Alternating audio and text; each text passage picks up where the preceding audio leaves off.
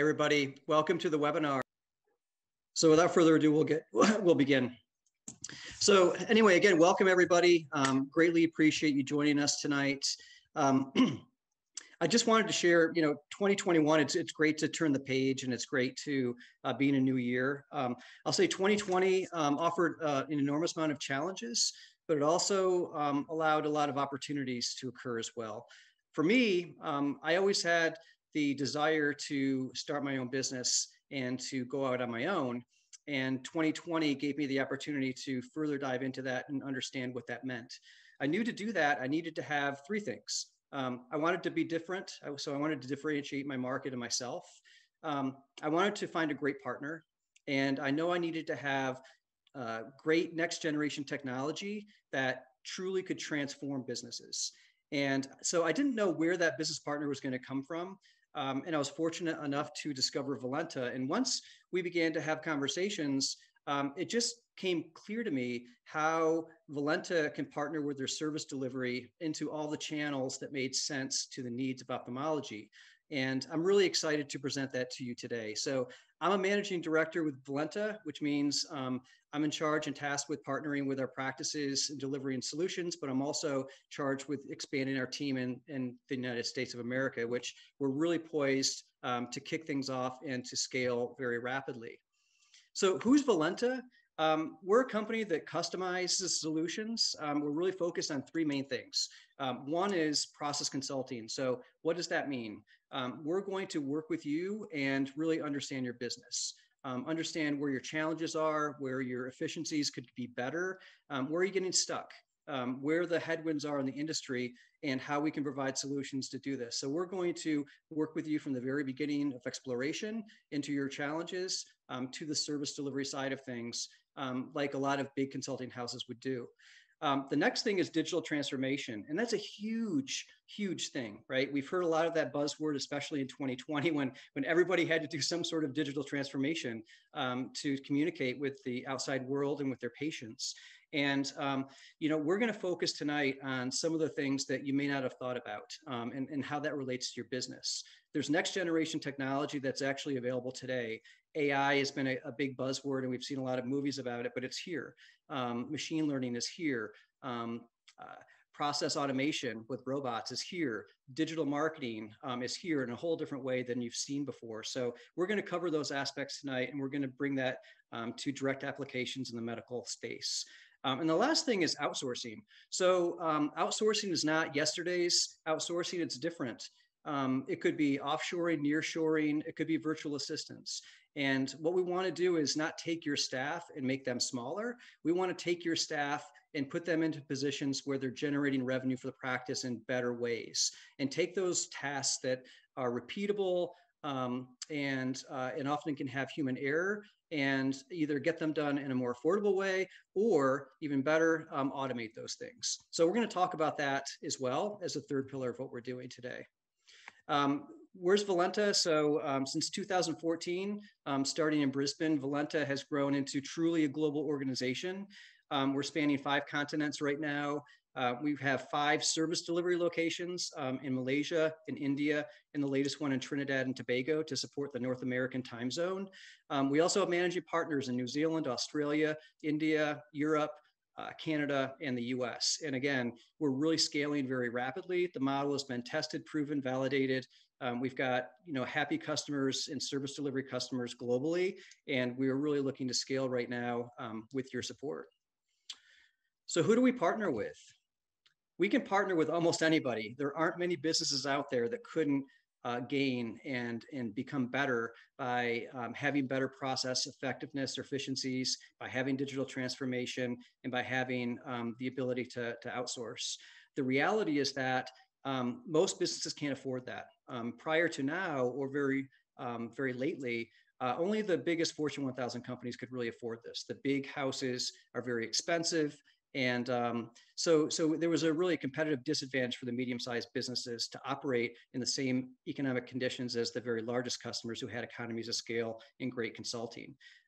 That's not the case now. What we focus on is really the mid-sized business. So your business, your practice of 25 employees to 500 employees is really our sweet spot. Our goal is to deliver customized solutions to you that are personalized and meaningful to transform your business and give you the same competitive advantage as your largest competitors have. So tonight, we're going to focus on the medical area. I have a passion for surgical ophthalmology, and we're going to focus on the healthcare sector. And just working with you and a lot of you in your practices over the years, we've come to identify a lot of challenges, and boy, did 2020 create a lot more challenges.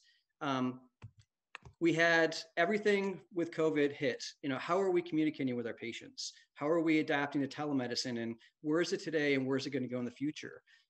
Your reimbursement structure has not improved. Your profitability, it's probably more expensive to do business right now than it has been with additional protocols. So what does that all mean?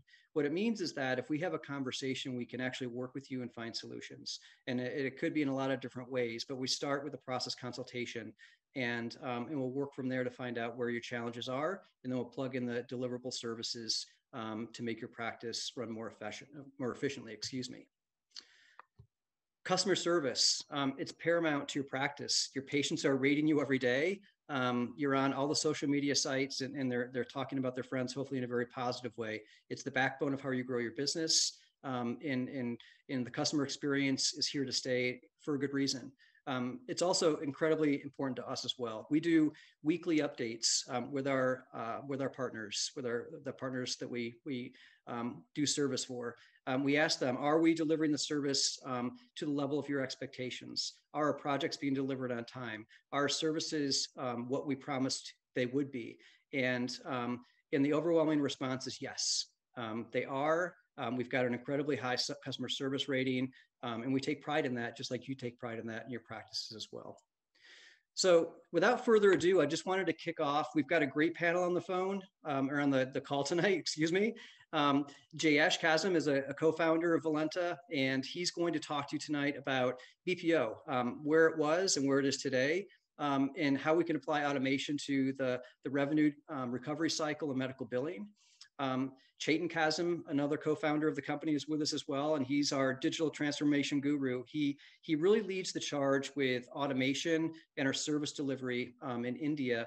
And we're going to try to cram a lot of information out to you, but it's really great, really cool technology that we can offer, so that you've got a really good idea in terms of how wide our service delivery options are. And Paula McLean is going to talk also about digital marketing. And I've had the opportunity to work with some world-class marketing people in my career, and Paula's at the very upper echelon of that community. And she's going to talk to you about some things that you probably know about already, but also some things that you probably haven't even thought about in terms of next generation technology interfacing with your digital marketing to make you even better than you are now. So without further ado, I'm going to kick it over to Jayesh. Jayesh, it's yours to take away.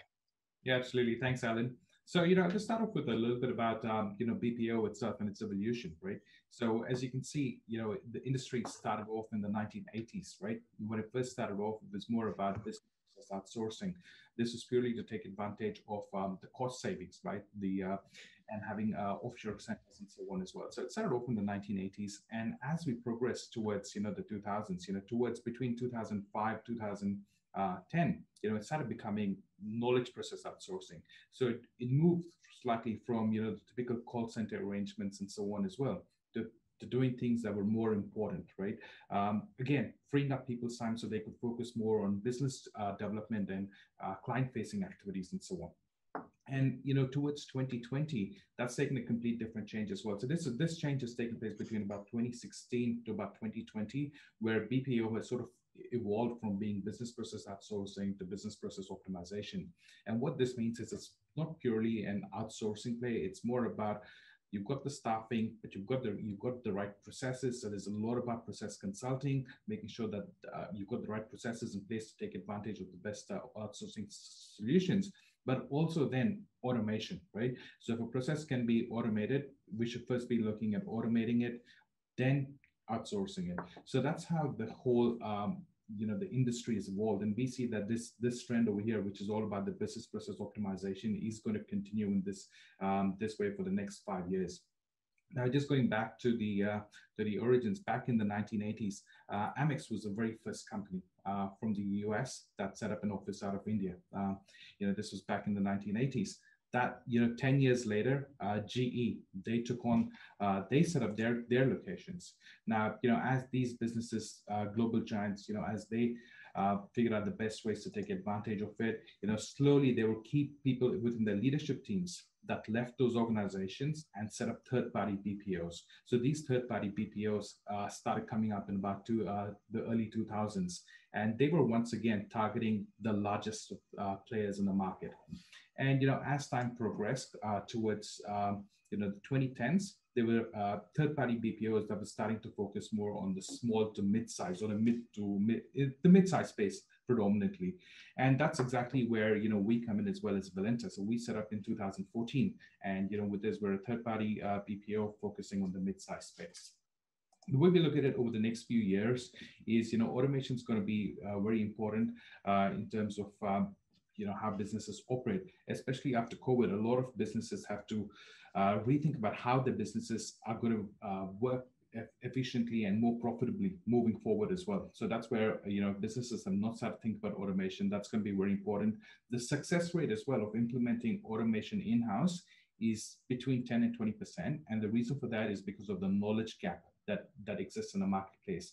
And therefore, partnering with companies that have expertise in automation is the way to implement automated projects or automated digital transformation projects. Nearshoring is another piece that is going to become even more important in the next 3 to 5 years. And there's lots of reasons for that as well. With nearshoring, usually it's a better cultural fit, there's better communication, there's working the same time zones. And sometimes, it's also the bilingual capabilities as well that help. And outsourcing, which started off in the 1980s, isn't going to go anywhere. It's because that industry has evolved. When you look at offshore centers in Asia and so on, especially when you look at India, there is millions of people that work in that particular industry. So there's a lot of domain expertise that already exists. And the same thing with automation as well. When we talk about automation, there's always going to be a demand for RPA developers, AI developers, and so on as well. And once again, you're going to need the right resources with the right level of experience to implement those projects. So outsourcing is here to stay as well. Very specific to the healthcare space is one of the functions is the revenue cycle management. And revenue cycle management, as most of you would already be aware, it's all the administrative and clinical functions that contribute to the capture, management, and the collection of patient service revenue, right?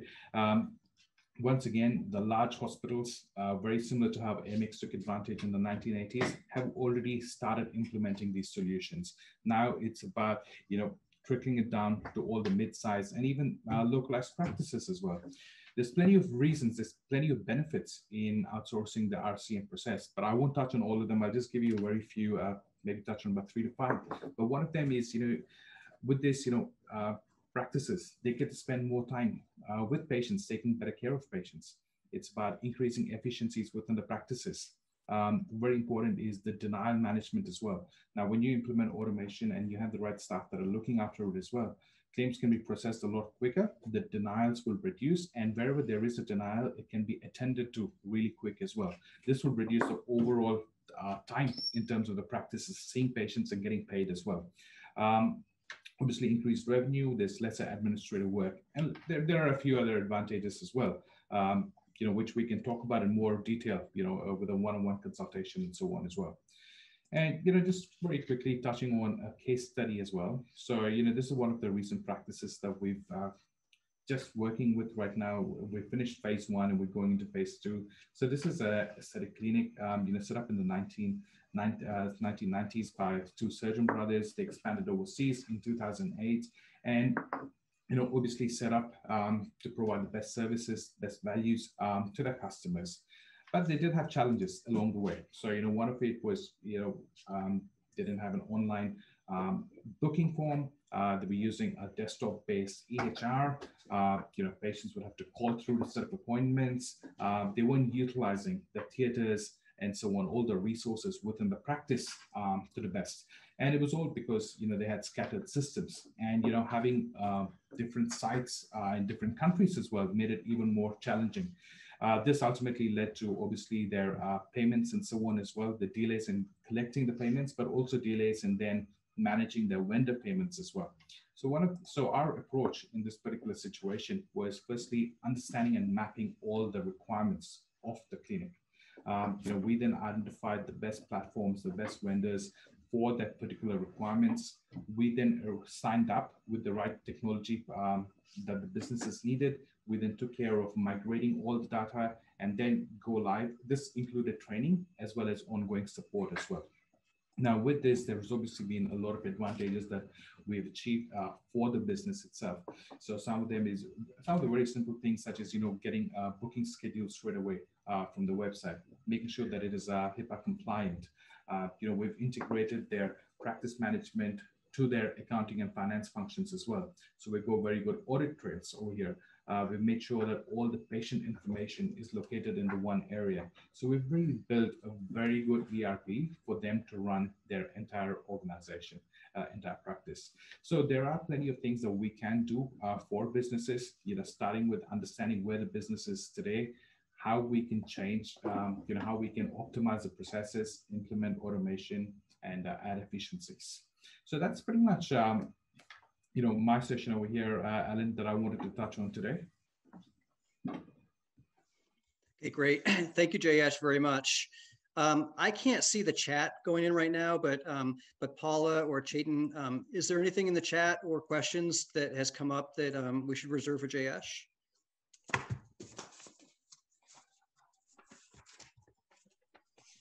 Not that I can see, Alan. Not currently, no. Okay, great. All right, Jayesh, I did have a question that came up beforehand, and it was asking you to share your observations on the quality of service provided in the outsourcing space over the years, and why we may be different than other people. Yeah, sure. So when it comes to quality and so on as well, it's always working together in partnership as well, right? Because everyone's understanding of quality or service requirements can be slightly different as well. So where we're slightly different, I'd say, is that we have local partners on the ground who work very closely with our clients, and more importantly, it's all the regular feedback as well. Initially, when we're onboarding a client, we have daily meetings. That slowly then transitions into weekly meetings. By the time we get into weekly meetings, we have very good dashboards. With our dashboards, and we track every single job of ours as well. We ask our clients to rate us as well. Based on the process, it could be a rating on every job, or it could be a daily or a weekly rating as well. And our managers, our head of service delivery, and so on as well, they keep a track of that, and they reach out to clients if we see the rating anywhere below 8. So our aim is to always try and get up to 10. So, that's one of the things that we actively work towards. And I suppose, we've got our staff, we've then got managers, we then have head of departments, and then we have our local managing partners. So all up, there is about 7 layers of QA at our end. Awesome. Thank you, Jayesh. All right, Chetan, please take it away. We're talking about digital transformation, and you're up. Thank you very much. Sure. Thanks so much, Alan, and hi, everyone. Thanks for taking the time out again this evening, and hope you find this session interesting. So it's all about digital transformation that I'm going to touch upon today. It's a really interesting space. It's obviously been one of the biggest buzzwords probably, for the past 4 or 5 years, and more so, during the pandemic. So, words such as robotic process automation, machine learning, artificial intelligence, and data science and whatnot, so it's really, really interesting. And a lot of companies have obviously adopted this technology. I mean, globally, there's just over 15,000 businesses today that actually have sort of implemented an RPA process internally, right? But here's the thing. Out of those 15,000 businesses, there is a massive failure rate. I mean, there's close to a 50% failure rate. And that's not really the fault of the technology. It's more to do with actually having the right process. It's more to do with having the right workflows and so on.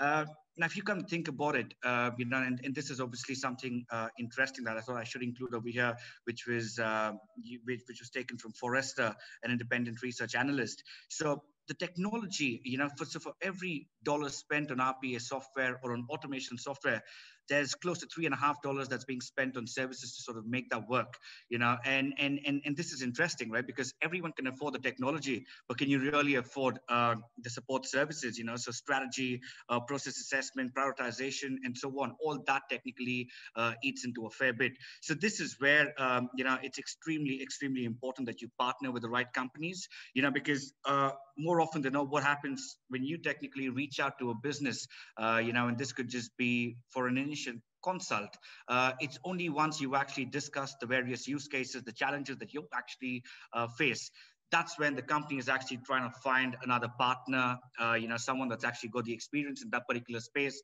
to sort of make it work. So extremely, extremely important that you find the right partners. I mean, during this automation journey, like I said earlier on, 50% is actually the failure rate, but it isn't the fault of the technology. It's worked amazingly well for the other 50%. They've really been able to scale this to a whole different level altogether, So I think, partnering with the right company is absolutely of essence over here. And if you could just move on to the next slide, please, Alan. Yeah, and so it's just some interesting facts again over here. There's about 94%, that technically believe AI can give them a competitive advantage. But again, the reality is only 50% have technically sort of achieve success over here. The failure rate's extremely, extremely high, and which is why it all really boils down to a sound implementation plan. And again, out of the 62 that have technically deployed an AI strategy, there's only been about 13% that have probably been able to scale this beyond a point solution. And with any business process, right? I mean, whether you're talking digital transformation or whether you're talking outsourcing, staff augmentation, whatnot, it's extremely important to start with a pilot, right? I mean, something that you can test the waters with, and this is where we believe, because digital transformation is just such a wide space. Obviously no one really understands AI, no one really understands digital, so it would make sense to identify a few areas, something that is rule-based, something that is repetitive in nature, and start off with those kind of functions. It could be something as simple as a chatbot, right? That could be the starting point with your digital transformation strategy, and you then sort of scale up and you move on to other business functions, around finance, accounting, human resources, IT, sales and marketing, and so on. So I think, very, very important that you start off with identifying the right use case, something that is really bothering you, something that's really taking away a lot of your time, in your day-to-day business. There's obviously a lot that you need to look at when you're sort of managing a practice, sort of ensuring that your patients sort of happy, you're able to provide them with the right service, ensuring that the follow-ups and so on are taking place at the right time. So these are a few use cases that you can potentially consider.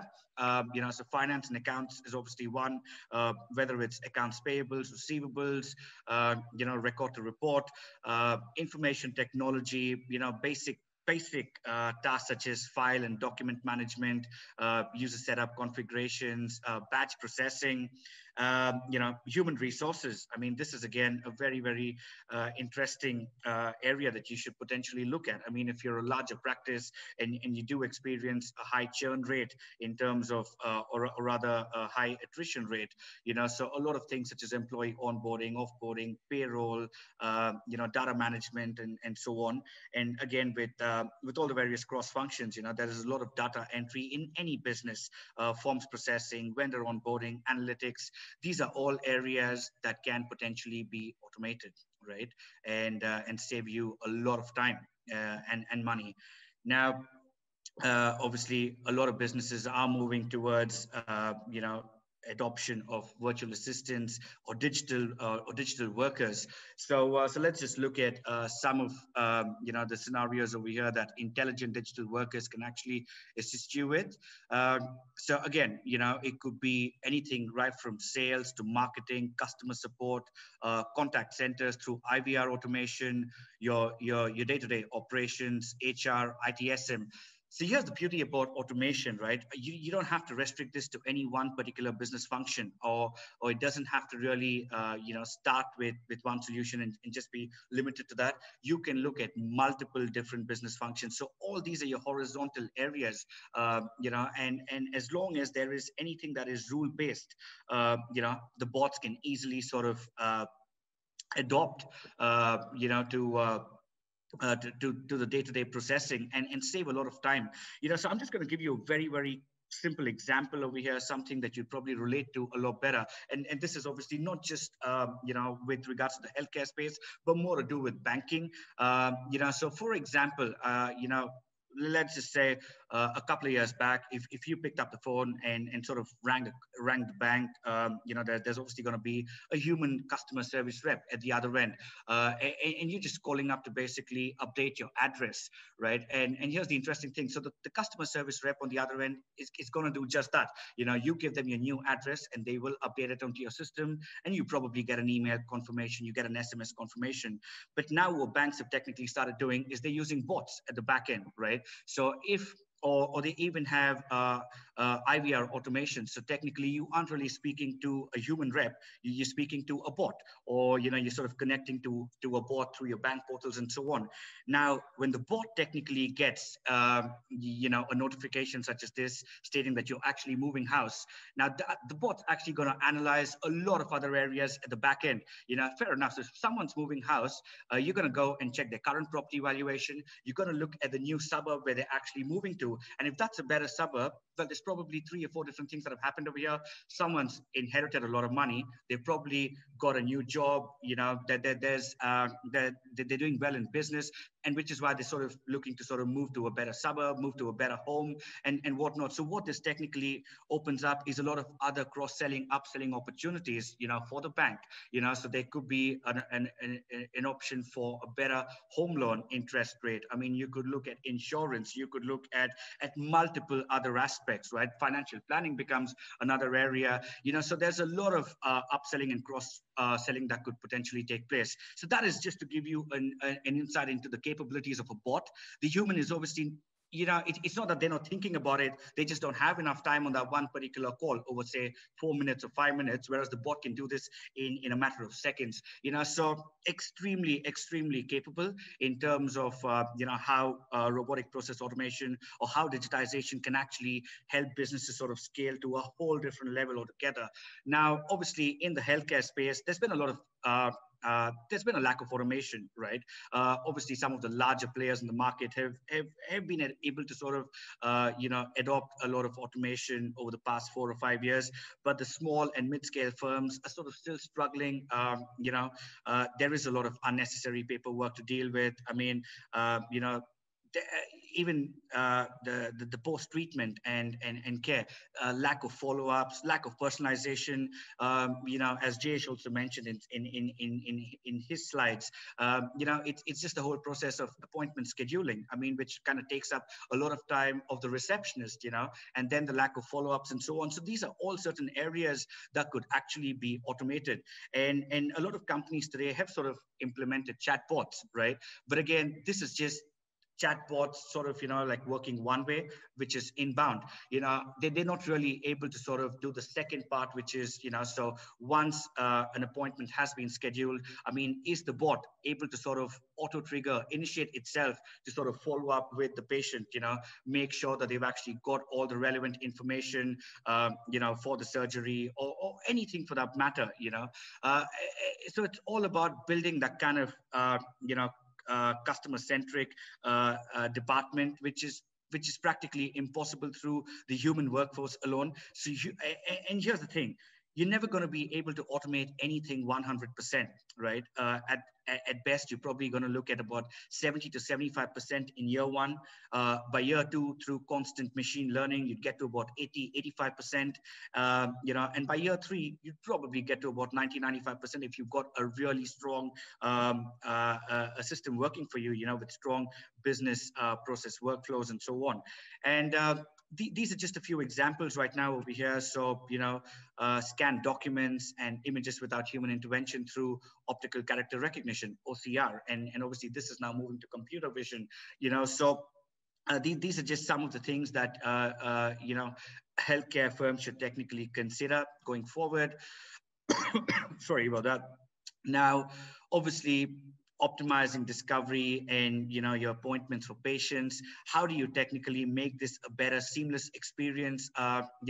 When someone's technically looking up the net, to sort of look at the closest healthcare practice, the medical practitioner, they're sort of bombarded with a zillion different options on Google alone. So for them to be able to reach out, sort of get to you, it's obviously not that easy. They've got to take an informed decision, and there's just so many options out there.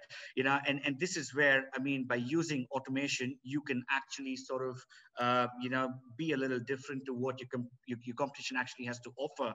So appointment booking with calendar integrations, it just makes your life a whole lot easier.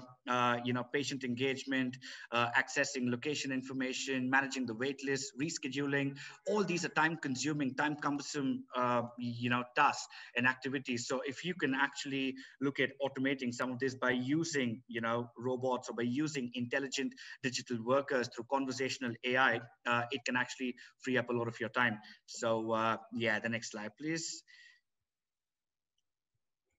We're just going to skip this particular slide because it's just covering a few other cases in here. But again, now this is something that we technically done for one of our clients, which is again in the pharmacy space. It was mainly around FAQ handling through document cognition, image processing, end-to-end sales tracking system, and probably the next slide would just give you a better insight into what we've actually done over here. And this is what I was technically talking about in terms of conversational AI. So it's not just your basic appointment scheduling. It's got to do a lot more than that, such as being able to relate to information for that particular patient, obtain information from various third-party applications, right? Because it's not just your core practice management software or your EHR that you're probably using. There's probably several other applications that are currently in use. So for a human to technically be able to go and obtain all that information in real time, well, it's not an easy task. And there's always the element of human error. Someone is always going to stuff up, no matter how good they are. You could just be really pressed for time or whatever. And this is where, bots can actually come in and play a very, very important role. So just an example in terms of the capabilities, really. Again, the good thing with automation is, language isn't a barrier. Now you're probably dealing with patients that speak different languages. I mean, it's not only English, right? I mean, you could have customers, Spanish customers, Chinese customers, Indian customers, and whatnot. And the good thing over here is, through automation, you're able to support multiple different languages. Again, there's several third-party integrations with all the big players out there in the market, whether it's your Salesforce, your SAPs, your ServiceNows, and so on. So I think, that this is the advantage, I mean, of technically using robots in your day-to-day business, in your in all your different business functions. As long as something is rule-based, it should ideally be automated. It's what the competition is doing. It's what all the big boys are doing. And I think there is no reason for the smaller firms not to technically implement this. Now, there's obviously a few challenges in here. Obviously, when some of the larger customers technically go down the automation path, they have the funds, they have the money, they have the budgets, to spend probably millions of dollars, tying up with some of the largest customers, your Accentures and your Genpacts, the Cognizants of the world, to sort of, build those kind of solutions. But even then, there is, again, a failure rate. So it's not about just, throwing money at a really big company and expecting them to sort of, produce results. This is something that sort of works both ways, and you've got to sort of think about it, because you can technically build an automation solution with as little as $1,000 a month, or it's going to cost you $500,000 just to sort of build that internal capability.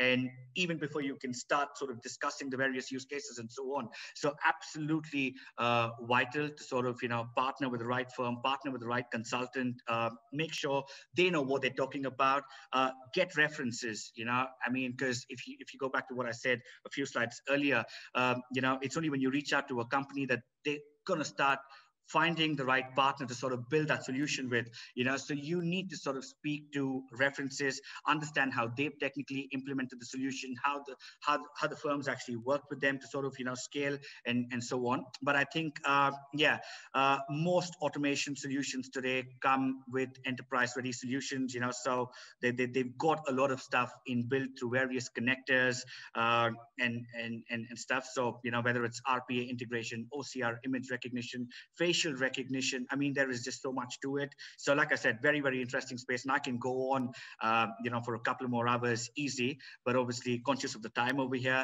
and would want this to be a very, very interactive session. So probably, if you do have a few more questions, that you've thought through, as I've sort of been presenting, we could again touch upon those during the Q&A. But again, just to give you an idea, these are some of the pre-built integrations that most of the RPA vendors, most of your digital tools already have in place. So you're not building something from scratch. Everything's already there. It's literally plug and play, but you got to just figure out the smartest plug and play option out there, right? You could either go to a WeWork or you could sort of go to a smaller serviced office. Now, it's all about personalization. It's about a multiple different factors, that you've got to take into consideration, make sure whatever is working right for you. Now, the reason I keep reflecting back on this with regards to the failure rate, and don't get me wrong, guys, it's not exactly, about the failure that I'm sort of highlighting over here.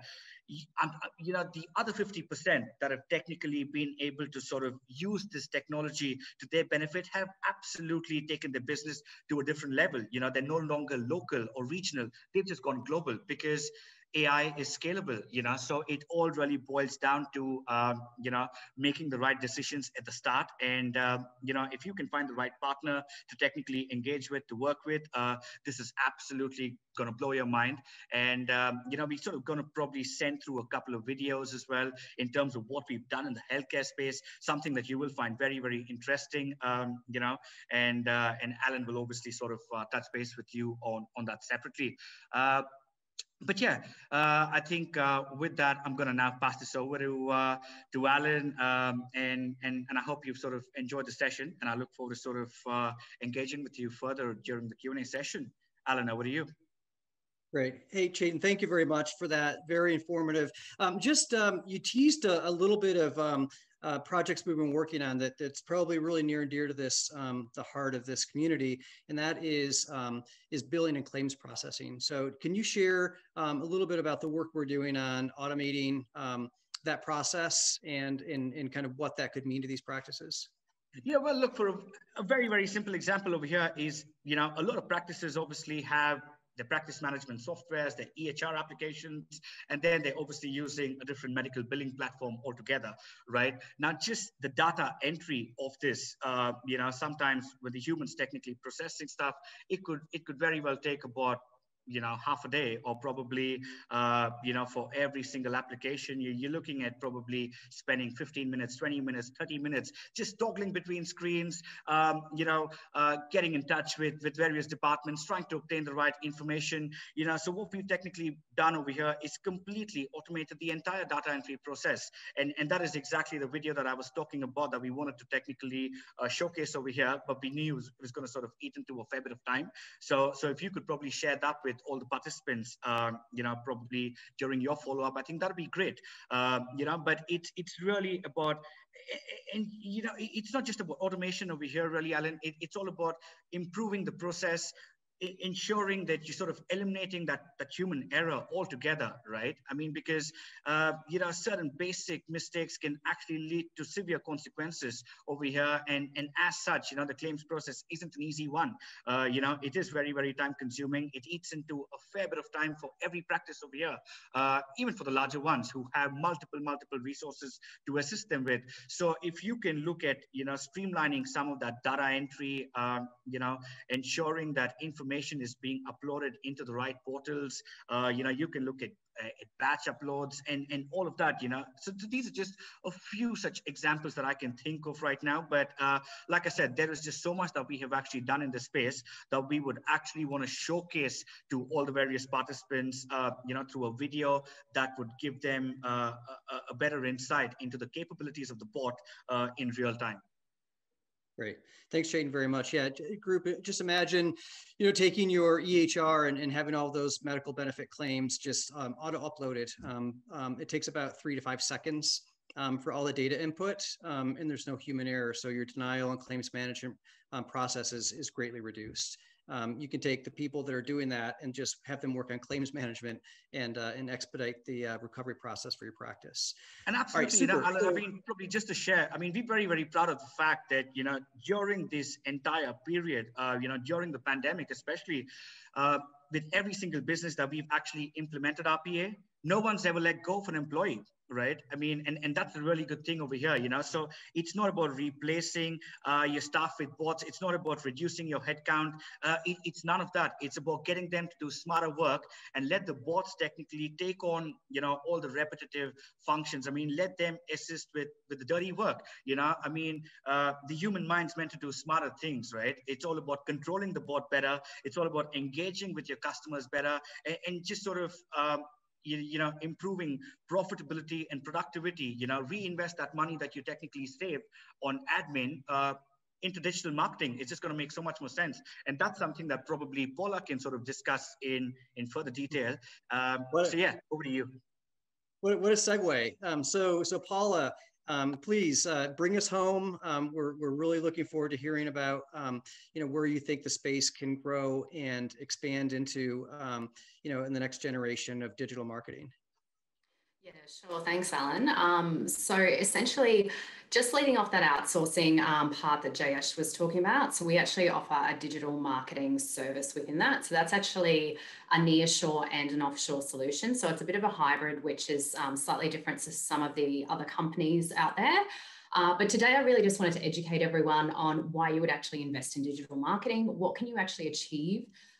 What's the opportunity within the medical space, essentially. But just touching on those benefits, because this is the main reason you would actually invest in digital marketing.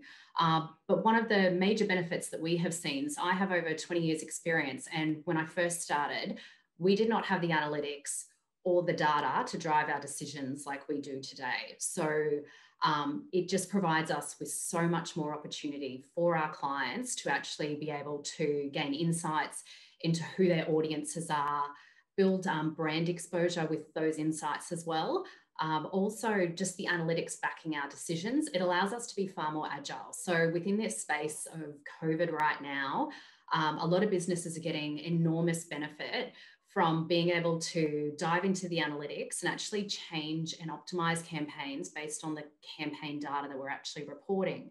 So businesses need to be more agile and they need to be able to understand that data and basically change far quicker than we've ever had to adapt before. So if we move across to the core components of marketing, I'm actually just going to touch on what I consider the three core pillars that every single business needs to invest in. So this is what I would consider your foundation level marketing. It has to be right before you can do anything else. So the first is brand. So clear brand strategy and messaging. You need to be looking at your unique selling proposition. So even if you are a local GP, you're within the medical space, obviously you've got your geographic targeting that you can do, but you need to focus on your brand messaging. What makes you different to the local GP down the road? Why would someone come to you as opposed to someone else? And this very much leads into website. So website is essentially your number one real estate positioning tool. It is the area where everyone's going to get the information they need to determine if they're going to utilize your service or your product, depending on what vertical you're within. And the messaging needs to be clear. We need to have strong calls to action. So book appointment now. We need to have those online booking systems like we were talking about as well to make sure it's automated and it's a functional user experience. Something also that I really want to touch on with website is speed. this is, if you were to do anything and look at anything within your digital marketing program, it should be your website speed. So it's actually shown that if your website loads takes more than 3 seconds, you have a 30% increase in potentially losing online users. Now, that's absolutely enormous, because these are consumers that actually want to use your product or your services, and you've instantly lost potential clients, or patients. So website speed is definitely one of the biggest, most critical elements for absolutely every business. And what has been most interesting over the last 18 months is that Google is reporting that websites are actually getting slower. So whilst we should be looking at website speed and making sure that we're optimizing that as the #1 goal, websites across the board, according to Google, are actually becoming slower. So what we see a lot with our clients is they built a website 3 or 4 years ago. They haven't actually done anything. They might have done some content updates, but there's been nothing that they've actually done in the back end to make sure that the scripting's up to date, that they're doing their WordPress updates and so forth. So all of this is critical to your digital marketing strategy actually being successful. And that's why it's one of your core pillars to begin your strategy. The final third core pillar, sorry, Alan, if we can just go back, is actually just social. So social has become so important. It's your way of actually building that brand credibility, actually having a personality. Doesn't matter which vertical you're actually operating within, if it's the medical space, if it's a different vertical. Social just provides you with an opportunity for people to actually recognize that brand authority, builds that brand integrity, and actually social proofing, which is so important. So social proofing is essentially using like someone else to actually validate your brand. So for instance, if I saw that one of my friends was actually following something specific on Facebook, it's instantly social proofed, because I know my friend actually is testifying to that brand's quality. So I'm more likely to actually follow it. So this is why social is so important, even within the medical space. And then just to sort of give you an idea as to the benefits and I suppose what you can achieve, I want to just show you a case study where a client that we've actually worked with, we implemented those initial 3 core foundational level marketing, where we've actually focused on their messaging, USP. We've really done our competitive research. We've worked out how they are actually unique within their specific industry. So this is for an e-commerce store. So I like this case study because all of the data is totally transparent. So depending on vertical medium, sometimes we do have to make some assumptions based on what we're doing. But with this case study, everything's transparent. Important to note, they didn't invest a huge amount in their digital marketing. So it shows how powerful it can be. So we focused on messaging. We optimized their website. Being an e-commerce store, they're actually on a platform that wasn't really supporting that. So we moved them to Shopify, which I'm not sure if anyone here has any knowledge of, but it is one of the biggest e-commerce platforms out there. Really great if you had a medical-based e-commerce store, it would support it beautifully. And we also worked on their social media to make sure it was up to date, it was regular, and it was professional. So nothing too complex, but off the back of that, we were able to build their database. We went into the advertising. So Google Ads has been absolutely critical for their lead generation. And we've also developed a testimonial program, which is like your social proofing again. So just to show you what the end result looks like, the client was actually after a 50% increase in online store sales by month 3. What did we achieve? We've actually achieved on average over a 12-month period, over a 300% increase in online store sales. So as you can imagine, the client was very, very happy, but it was all part of our process. So we follow a very stringent process, as Jayesh and Chetan have already spoken about, with all of our clients that we work with. We actually follow a specific process that follows stage 1. Alan, can we move to the next slide, please? Which follows phase 1, which we call discovery. So essentially it is research and discovery mission for our digital marketing team. We define and understand your corporate objectives, your point of difference, which is POD, your competitors. We do Google Ads audits, we do website audits, SEO audits, we do the whole full holistic approach. And then from that, we work across into our strategy. So audience personas, key messaging, what advertising mediums are we going to implement? What are the budgets going to look like? So that's how we actually get to that point of success. And when we're executing and optimizing, we're really looking at those analytics that I was talking about before. So the implementation strategy has constant ongoing reporting. So we're reporting monthly and quarterly across different mediums to our clients. And this is making sure that we're also optimizing correctly as we go. If there's any downturns or any course corrections, a lot of those have been made during the course of COVID with digital marketing. We have had to re-strategize. With this client I was doing the case study on, they actually have online, not only online stores, but they have branches. So we set up very quickly non-contact pickup. So people could still actually go to the branches, but they would do non-contact pickup. So we set that up to be very fluid and to actually work within where we need to be agile. So that's sort of a very broad overview of sort of the digital marketing space. But you can sort of see it's moving very quickly, and there's so much opportunity for businesses. Awesome. Thanks, Paula. Hey, Paula, so just for the group to understand, I mean, if you have opticals and you have other areas of e-commerce, whether that's over-the-counter products, we can work with you for all those things, right? We can optimize that. Like Paula was saying, we can do things on Shopify or other mediums to make sure that your customers can still find you and buy these products and safely pick them up, even during the most challenging times. Hey, Paula, one question that was pre-populated here was, where do you see chatbots interfacing with digital marketing and websites? The chatbots have become absolutely huge even in the last 12 months. So the chatbots to begin with, it was more human-led. So that's sort of where the space began. And now we're seeing more and more websites that are using chatbots where we're actually automating them. You know, we were sort of showing before too with different chatbots, you can really set up the process. Once we actually have the analytics to drive the decision-making, we can set up the process for the chatbots so that we're not removing someone from the process, because we've talked about, you know, we don't want to do that, but we're making it easier for the consumer to actually receive that information that they're looking for, which is absolutely critical. And there's actually, there's a lot of data right now to support that, you know, if you're in a service-based industry, like perhaps, you know, like the medical space, you know, chatbots would add great benefit to an actual website and increase your conversions dramatically. So there's definitely enormous opportunity there. Awesome. Thank you, Paula. Hey, and for the group today, thank you for joining us.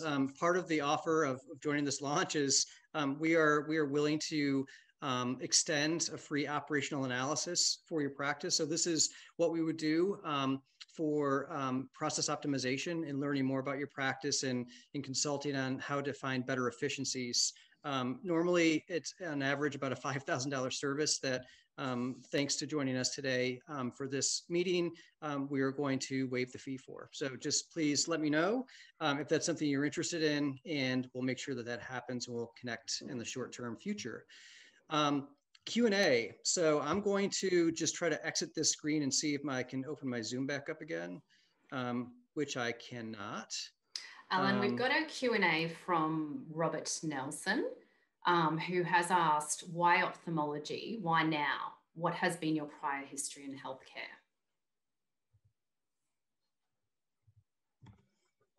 Great. I don't know who that's fielded for. I think it might, perhaps either you or Jayesh, I think would be suitable. If you want to take it there, Alan, I'll continue.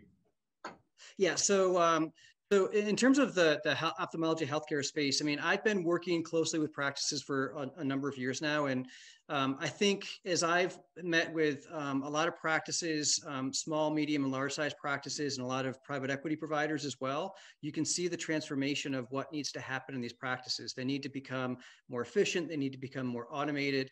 The back office channels need to be consolidated and made more efficient so that the practices can operate at a higher profit margin in a declining reimbursement structure.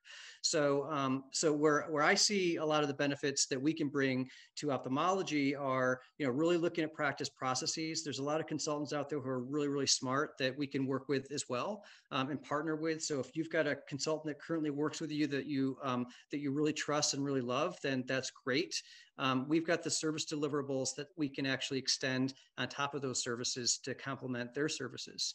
But I think, there's a lot of things that we haven't thought about in terms of automation, and a lot of things we haven't thought about in terms of how we're going to staff our practices that we've had to think about this year, because we've had to pivot. We've had to change who's coming into the office and who's going to work virtually and how many patients you can see in a day safely. And it's really made us think about what the whole paradigm change is going to be and what the future is going to look like. And integrating this technology and having options in terms of staffing that's on-site, that's virtual, that's a hybrid, is really something that everyone can benefit from. And one of the things we really didn't even talk about were virtual assistants. And just imagine having, a right hand or a scribe or someone that you can work with virtually because they can't come in, or because they're sick, or because your staff is just the dynamic has changed and you've got to move staff to one location to service customers, but you're short staffed in another one. There's a lot of application, and the time is right now to integrate technology into practices in a way that we just haven't seen before. Jayesh?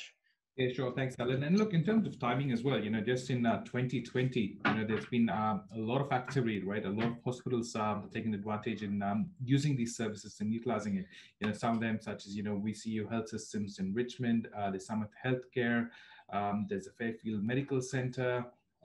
There is plenty of them that have actually made some big decisions, big changes. Some of them have looked at about 500 positions, in their IT and finance teams that they've started looking at outsourcing and so on. All this in the last 12 months. Now, when you take this and you add automation as well, you may not need 500 people. You may need about 100 people.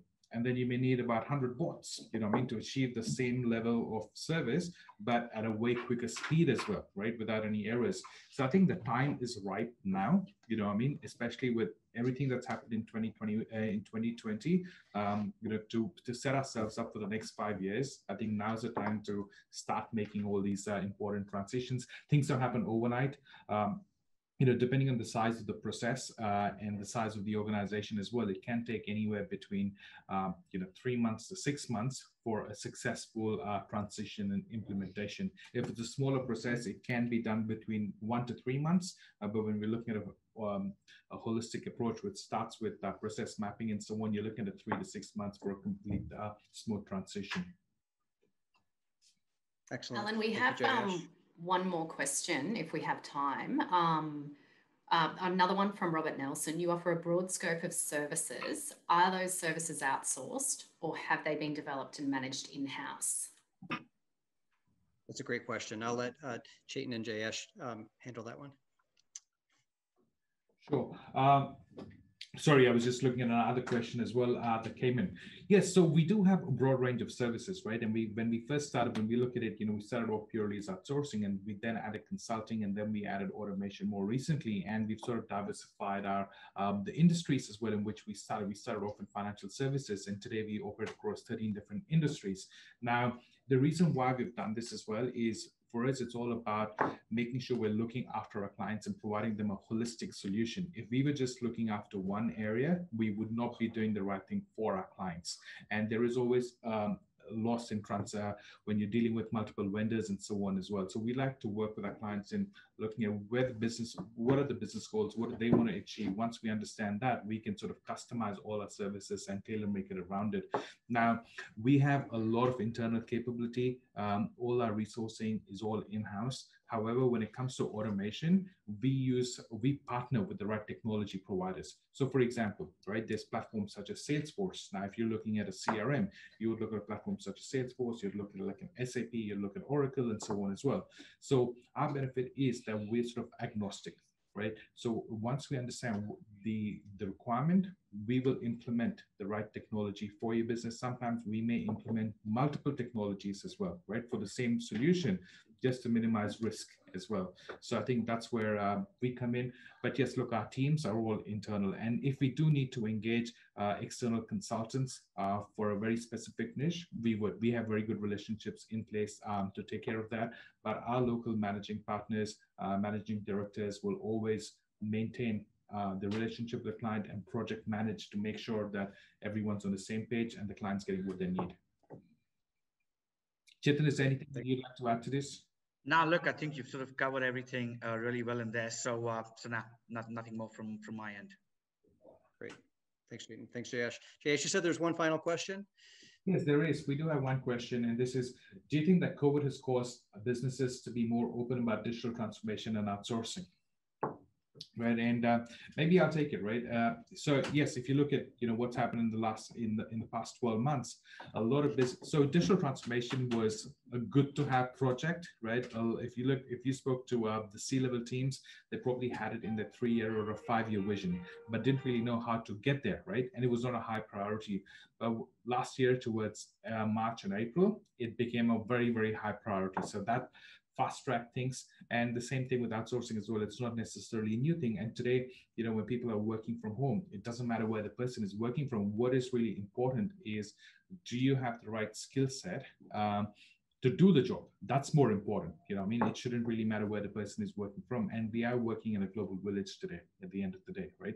So yes, to answer your question, yes, businesses are more open towards digital transformation as well as outsourcing. Everyone's interested in being in business for the long term, in making sure that they're looking after their clients and being profitable at the same time.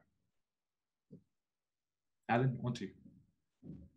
Yeah, thanks. And I think I'll just add to that. We've known of large multinational companies who have actually greatly accelerated that process because of COVID. It was in the long-term plans, like Jayesh was intimating, and they just rapidly accelerated that because they could see the more immediate need happening today. So with that, we're a little bit over an hour. Thank you so much for everybody for participating. Thanks for your questions. If you have any further questions, please email me. I'll make sure that if I can't answer them, that the people on the call tonight, the webinar tonight, are open and accessible to answer those questions for you as well. Look forward to speaking with you and seeing you in an environment where we can meet one another, not only virtually, but also in person sometime soon. And I hope that everybody stays safe. And I wish all the health and success for you and your families. Good night, everybody.